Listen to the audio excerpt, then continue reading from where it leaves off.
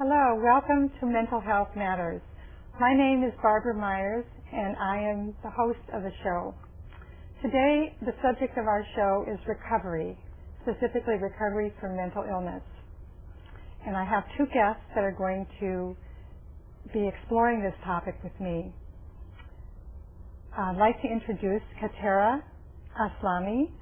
She's the Executive Director of Peers, which is an organization that helps people recover from mental illness.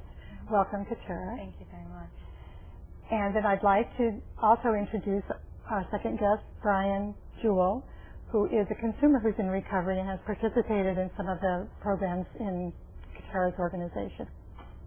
The subject of recovery is a very important one, obviously, to people that have mental illness because they want to be able to live their lives as full as they can and be as self-sufficient as they can. And one thing I think is important to do when we're talking about recovery is that we talk about recovery of the whole person, a holistic person. There's a model that shows the dimensions to recovery that was formed by a researcher named Howard Kleindell, and what he called actually 7 dimensions of life. And these are one's mind, one's body, the relationship that you have with people, things in your environment, spiritual aspects to your life, what you do for work, and what you do for play. These are all important parts of how you live your life. And when you're in recovery, it's important to realize that all of these things have to be paid attention to. I know that sometimes when I'm working with someone that's having difficulties, I will visualize this picture in my mind and try to think, now what's missing? Does the person have friends? Does the person have something meaningful to do as a work? Does the person have something that they can do to have fun? And all of those things make up one's life. So that's what we're really talking about recovery, is getting a handle on the totality of what's happening. What I'd like to do is let Katera talk about her organization and some about the throught plan and its history and so forth. So, Katera. Peers stands for Peers Envisioning and Engaging in Recovery Services, and we've been in business since 2001, and we're a nonprofit consumer-run organization for Alameda County.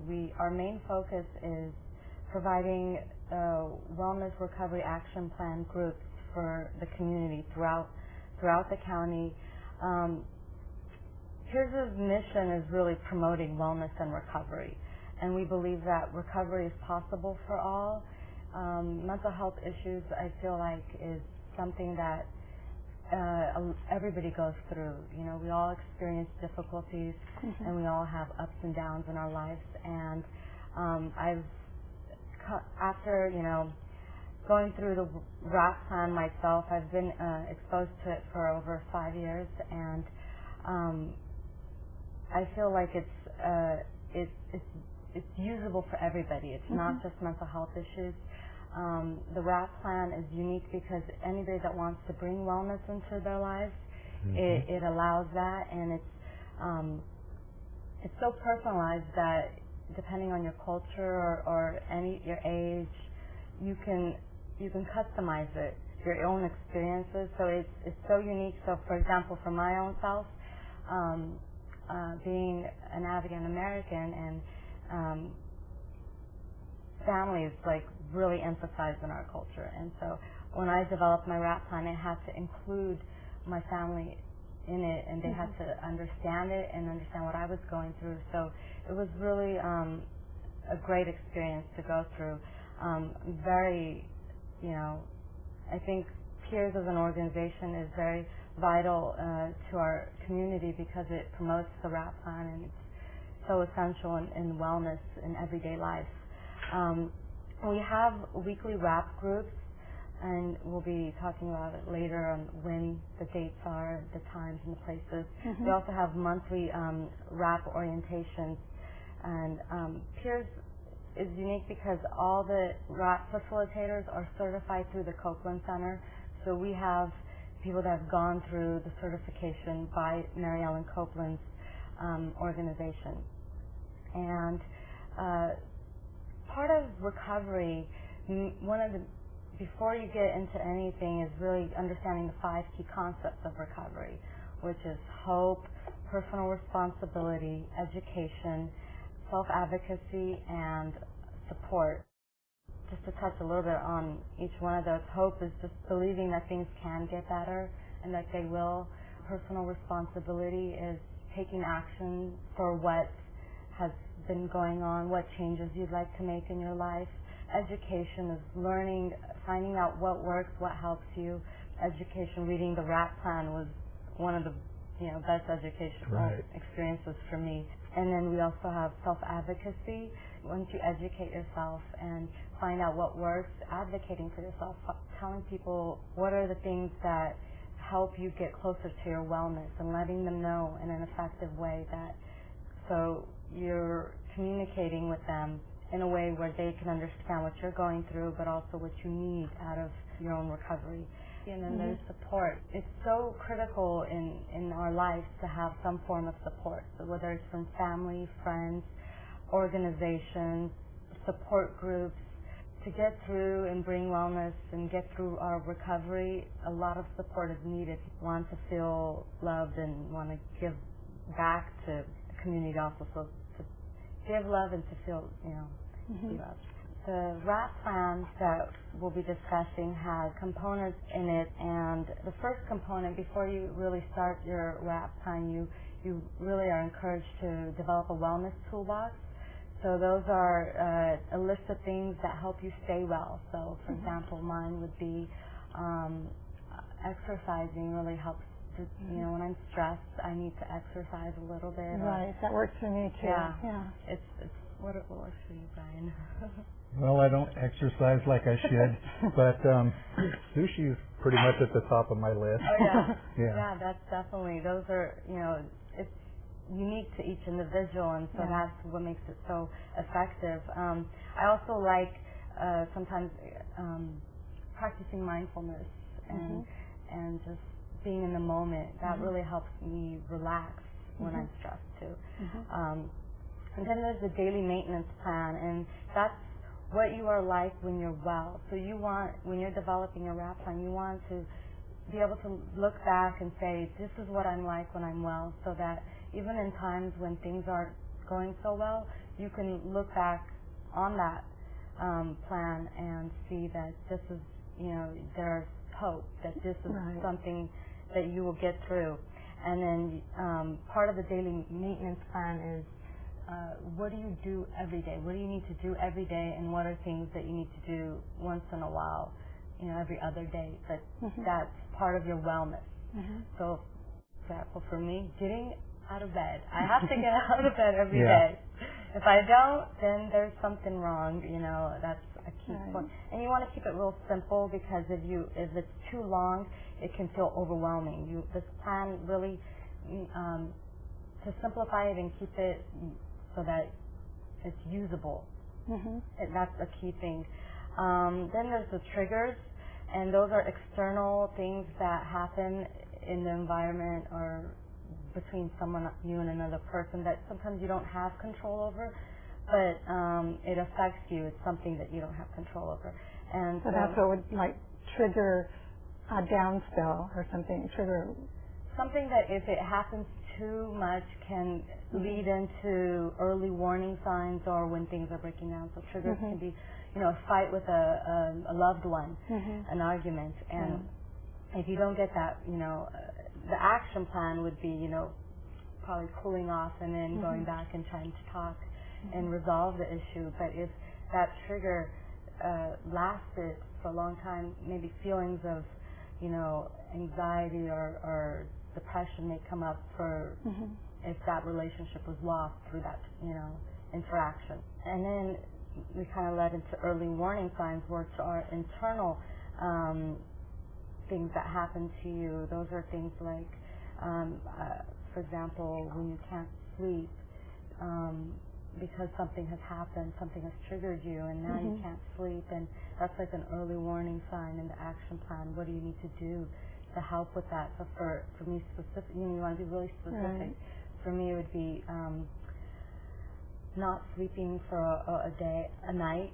And some people it may be, not sleeping for 3 days. That would for me be when things are breaking down, which is the next one. And that's when you went through your early warning signs, and now you're feeling a little bit worse. Things are getting a little bit worse also for you. And the RAP plan encourages people to, write down what that looks like and what are some things that maybe if you go through those, you can do to help you get back to, maybe reducing the signs that are distressing or uncomfortable, or eliminating, hopefully, them. And then, in life things happen, and sometimes we have no control over it, and we get into crisis. There are definitely situations where crisis may come up, and having the plan prepared, and really a crisis, you develop it for your supporters, and so that's why it's really key to have some supporters there for you to share this plan with, because you want to still have a voice, still have some control over how you're going to receive treatment. And in the RAP plan, it's so detailed. It goes into like so many steps that like you will, if you share with others, sometimes when you feel like you don't have control, the RAP plan gives you that control. You develop it when you're doing well, so that you can evaluate what you really want in your crisis plan. And so when you share it and you end up, if someone ends up in a crisis and they give it to their supporter, that hopefully those supporters will respect the RAP plan and follow. What's an example of something that might be in the crisis plan? Is it hospitalization or something like that? Yeah, there's certain, like if you need to take medication when you're in crisis, what kind of medication you prefer, what medication you don't want, where you want to go, if you need to go to a hospital, where you would go, where you don't want to go also. There's who you want as part of your supporters and who you don't want as part. I mean, you want to specify it, because sometimes, we talk about families are supporters, but sometimes, they can also be triggers, and certain family members aren't, or certain supporters aren't as, don't fit in each category. They have to have a specific duty, and you also don't want to throw all of it on one person, because then they will probably be overwhelmed. So the crisis plan allows you to, if you have the luxury of, there's respite centers also. I don't know if we have any in Alameda County, but it's really something that you could develop with your own family if you have a close family like that, where you don't have to go to a hospital, but you go to a place where it's comfortable, it's where you want to be, and you just get to go through your what you're going, your signs and symptoms. Something that's been added recently is the post-crisis plan, and that's when you've completed and gone through your crisis, and you're feeling better and you're getting better. You may still need some support, and you may still need that little help here and there, and so it's really important to have the post-crisis plan in effect also, because you don't want the whole support network to stop just because the crisis has stopped. There's still a need for people to be there for you. And so those are... So it looks like it allows the person to have a lot of detailed planning and control over when they're not in control. If it makes sense. Yeah. It does. Now, Brian, I understand that you have been working with RAP Plan and participated in some of this. I'd like to understand a little bit about your experience. Well, I've been involved with the RAP group for 6 months, and it's helped me to look at myself and, for one, not to be blaming other people. That was a big thing for me.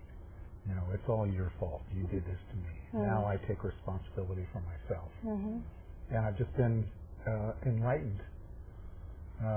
Each week we work on something, and you know, right now it's a small group, but that gives us a chance to be more personal.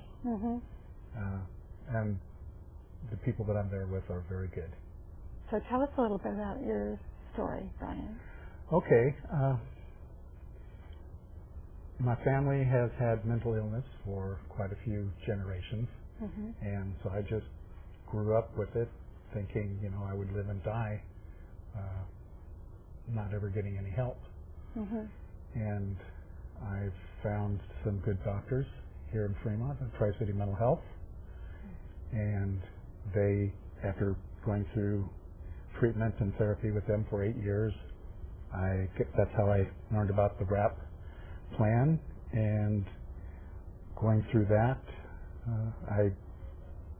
my recovery is better every day. Oh, good. You know, and help. You know, I can see, you know, hope in my future where I didn't have that before. Okay. Just going through the WRAP plan itself helped to give you hope for your future. Right. Yeah. Well, there's a lot of things. I go to a good church. You know, I have good friends there. I have a wonderful wife. And my doctors, and taking the right medication has helped a lot. You know, so I see a future for myself instead of just passing time. So I guess I want to ask both of you. You talked a little bit about hope and how participating in the WRAP plan gives you hope. Can you tell us some other aspects of getting hope? For me, it was a little different.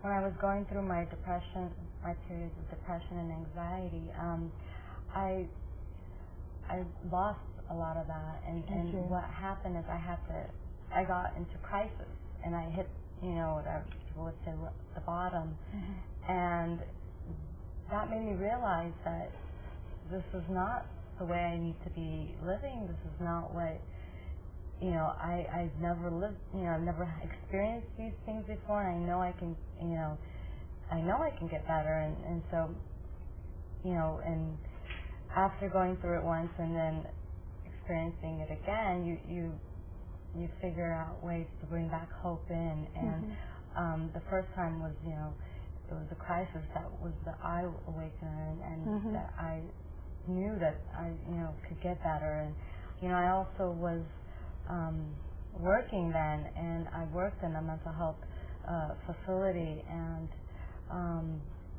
I knew about the WRAP plan, and a lot of it, you know, knowing that Mary Ellen Copeland developed this plan through a lot of research of people that have experienced the same things that I have, you have, that we have, gave me hope, like, people can recover and do get better, and just reading more about their stories and what they experienced and how they recovered and how they brought wellness back into their life really gave me more motivation to reevaluate what was going on with me. Is there anything more that you want to say about? Yeah. I'm bipolar and something else, intermittent explosive disorder. So my lows and my depression are really deep, but my highs are dangerous. You know, I rageaholic might be a good word for it. And I just was always like that, always on the verge of suicide. And I never saw any hope. I didn't have any. And between going to church, having good doctors, and working on my WRAP plan, you know, I see a light at the end of the tunnel. And it's a great thing. Good. You know. Okay. And so I know that there's help for me. Just getting on the freeway and not freaking out, that shows me hope. You know? So there's little things like that. Good. Can you give us some examples of things in your toolbox? Well, I already mentioned sushi. Sushi, you know, food in general makes me feel good. Okay. sitting in a redwood grove is a big thing. Nature, music, praying and meditating. You know, there's a lot there. Being able to call on a couple of good friends, and my doctors are always there for me, my therapists. Good. You know. So I have a good support system. That's and, good. Sounds like it. I wish I would have learned about this a long time ago. Yeah. How about you, Katara? What are some things in your toolbox? I always add new things. I would say the one thing that I really connect to is trying to find things to help meditate, like meditating, music. I sometimes, you know, find myself blasting a song in my car and just, you know, just enjoying it. And I like watching comedies. I like laughing and being around positive people that, you know. So I've heard there's such a thing as laugh therapy. There is, yes. It really, and I feel like it works because it, you know, it just brings a little more joy into, you know, my day. If I can laugh a little bit at something and forget about whatever's stressing me. Another thing that I, you know, taking baths and like, you know, nice soothing baths with, you know, that's nice. And I also like to pamper myself if I can. You know, just girly things like, you know, paint my nails or something. Good. Yeah, so those are part of my wellness toolbox. I love sushi also. Trying to find nature is probably one of the ones at the top also because I can practice, you know, some mindfulness techniques and deep breathing stuff in nature and just reconnect to the earth. Yeah, it has a way of just getting rid of all of the stuff that we have around us all the time and just being centered. Now, I guess I'd like to ask you, how has recovery changed your life? That's an easier one for me because I do have hope. I do see a future, and I think that future is going to be working within the mental health system here in Alameda County. Oh, good. I've been doing a lot of volunteer work lately since I started doing my RAP plan. Yes, good. And there's so many things that I feel I can contribute to now that I've come out of the deeper parts of my illness. It's time to give back. And one of my things that I would really like to do is working with veterans. I'm a veteran myself, even though I didn't see any combat. There's so many people coming back that aren't going to get all the help that they need, and the VA hospitals are so full that the county can help. And they do have a RAP group for veterans, and maybe when I take that training, I can start working on that. Okay. Yeah. Well, that's good. I think there's something about helping other people that have been through the same thing that you have that it's a very healing thing for you as well. Right. You know, it works both ways. And would you like to say how recovery's changed your life? I think you have this career now, I guess. Yeah, definitely. This career is very fulfilling. It's personal. I have a passion for it. Yeah.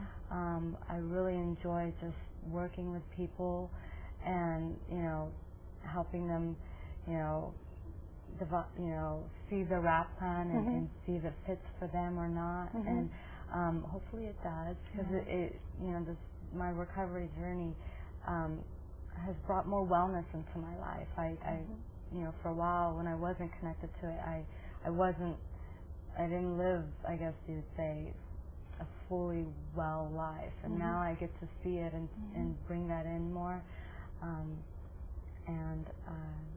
So I have a lot of passion being here. Oh, that's great. Yeah. That's really good. Now I'd like to talk to those of you who are in the viewing audience, and I'd like to give you a challenge. The challenge is that sometime in the next few days, I'd like you to just do one fun thing for yourself that makes you happy and that gives you joy,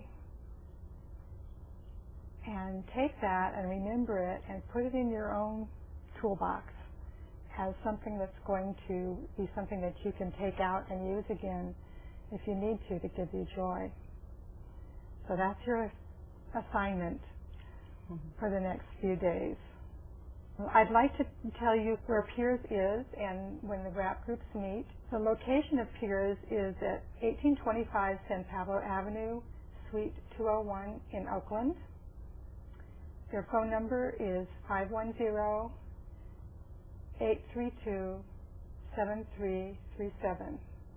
They run weekly RAP groups, as we've been talking about, in Alameda County. And the dates and location and the times of those are on your screen. On Tuesday, it meets at the Piers office from 11 to 1 p.m. On Wednesdays, there are two meetings. The first is at 333 Hagenberger Road from 10 till noon. And in the afternoon, there's one at Piers office from 1:30 to 3:30.